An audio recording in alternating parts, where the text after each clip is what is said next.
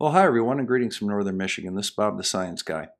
I put out a video on perspective the other day, and I used some terms like minute of angle and such in it. And there were some questions, and people wanted me to explain how we calculate minutes of angle and things like that.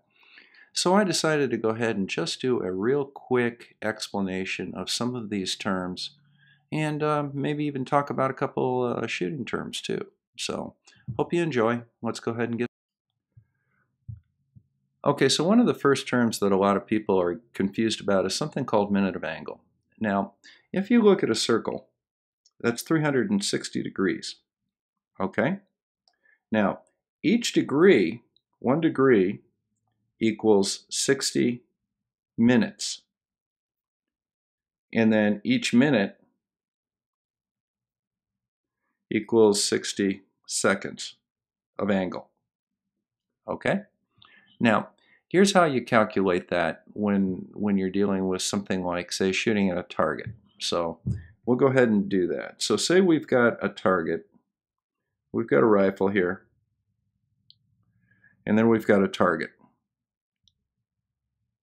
Now, if this distance is 100 yards, all right, you can imagine the shooter right here sitting in the middle of a circle, and the diameter of that circle will be 200 yards. Okay? So, if you want to find the circumference of that circle, it's 200 times pi. And we can do the math on that real quick. I probably should have had that out. But let's go ahead and pull math up. So, 200 yards times 3 is 600 feet times 3.14159 is pi. So that means that the circumference of this circle is 1,885 feet. Okay? So we've got 1,885 feet. Now we divide that by 360, and that gives us 5.24 feet. Now, that gives us the number of feet in 1 degree of that 360 degree circle. Now, if we divide that by 60,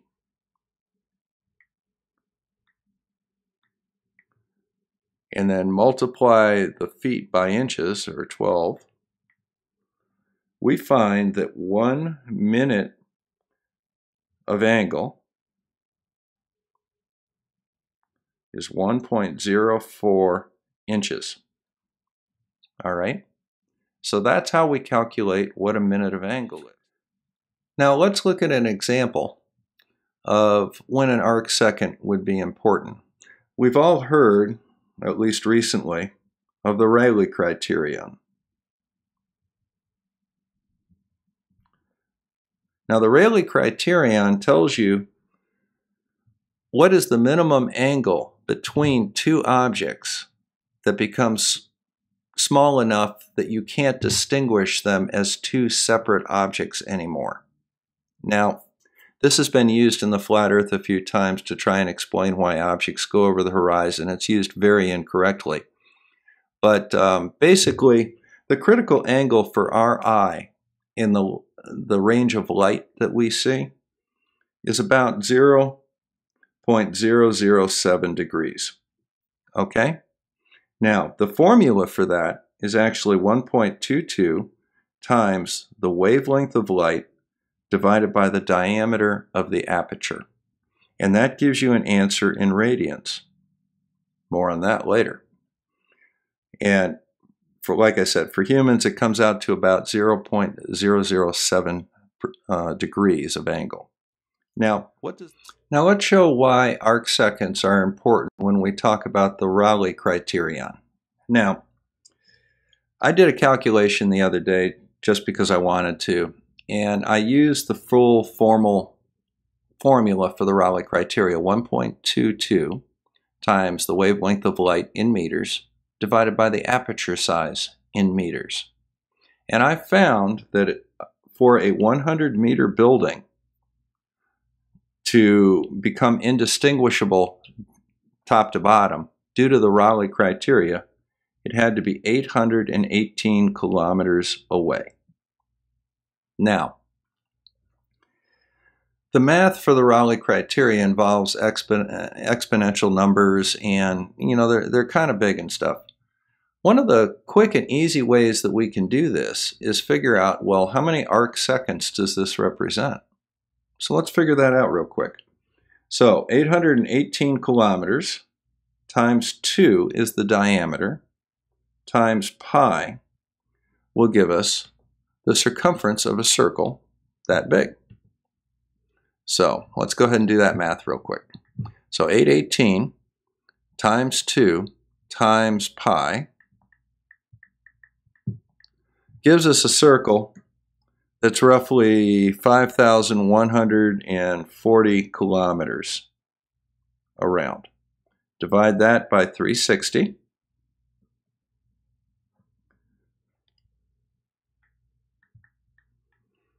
Is 14.27 kilometers.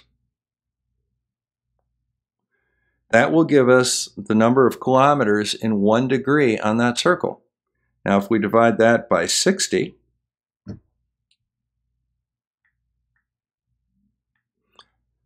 that gives us the number of kilometers in 1 arc minute around that circle, and it's 237 meters.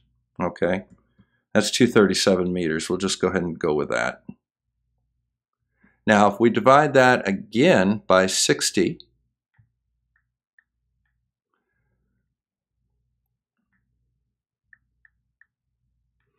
we find that 1 arc second is about 0.4 meters.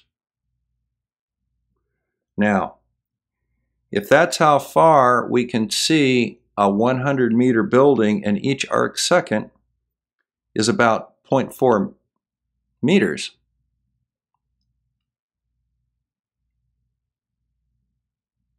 excuse me, it's about 4 meters, my mistake.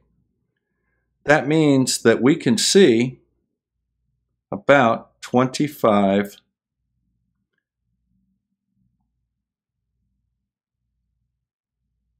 arc seconds.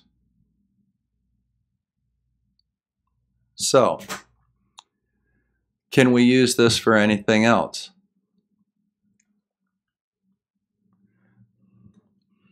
Let's say we're looking at a building 37 miles across Lake Ontario. Specifically,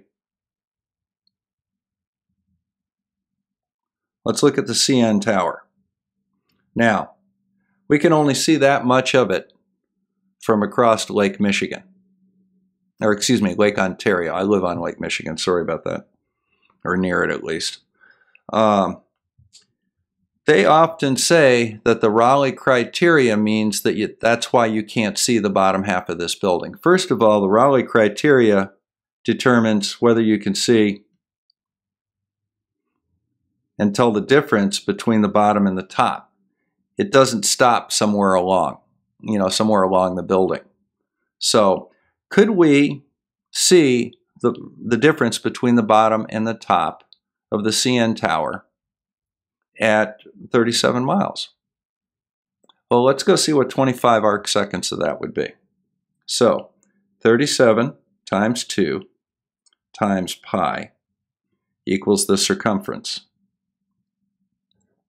Divide that by 360, divide it again by 60, and then divide it by 60 to get seconds, and then multiply that by 25.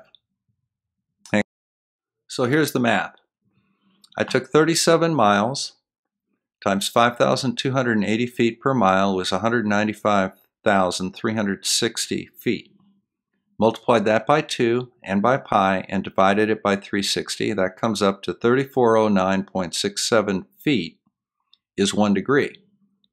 You divide that by 60 to get 1 minute, and that is 56.8 degrees. Now, in order for a building to not be able to be distinguished top to bottom, according to the Rayleigh criteria, it has to be about half of that. So, at 37 miles, we should see any two objects that are more than about 30 feet apart on the opposing shore. And since the CN tower is a lot higher than 30 feet, the Rayleigh criteria is not a cause for us not to see any part of that building. Okay, so let's use a real-life example of where radians will come in handy. All right, let's look at a typical flat Earth video on we shine a laser over a body of water, and oh my God, we can see it. The Earth is, the Earth is flat. Okay, so we've got 12 kilometers across the lake, and we're going to shine a laser across that, and if we can see it, the Earth's flat. If we can't see it, well, I guess we just didn't see it because the Earth is still flat. So, how many radians are in a circle with a radius of 12 kilometers?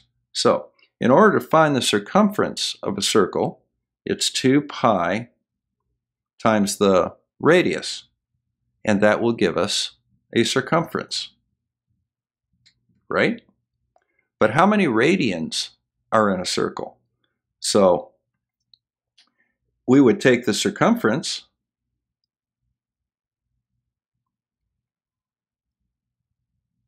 and divide it by what? That's right, 2 pi. So each radian would be 12 kilometers. Pretty slick, huh? So let's take our radian